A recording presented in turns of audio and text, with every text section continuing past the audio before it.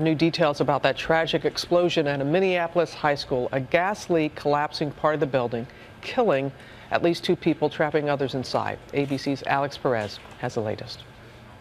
Overnight, authorities working to secure the scene of that explosion that gutted part of this school building. We have windows that were blown out, flames and fire, and building collapsed as well. 10:20 Wednesday morning, administrators and some students were inside the building here at Minnehaha Academy in Minneapolis. Basketball and cross-country practice had just wrapped up when the massive blast went off, reducing the middle portion of the building to rubble. There was a huge explosion. Smoke went up, knocked most of us kind of back. The explosion, authorities say, ignited when a crew accidentally pierced the gas line. Another staff said, hey, we're smelling gas, we need everybody out. And it was literally seconds after that there was a big explosion. First responders rushing in, searching for survivors.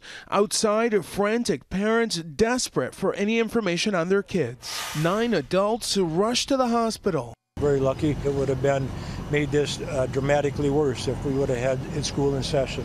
This man walked out alive, his head bandaged as he reunited with his wife. This is a day of extraordinary heartbreak in Minneapolis. Overnight, officials recovering the body of school janitor John Carlson. Also killed in the explosion, school receptionist Ruth Berg.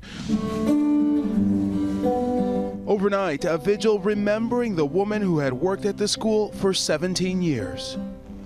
And investigators say in some ways they are very lucky. Had this happened just a few weeks from now, the building would have been packed with students getting ready for the start of the school year. George?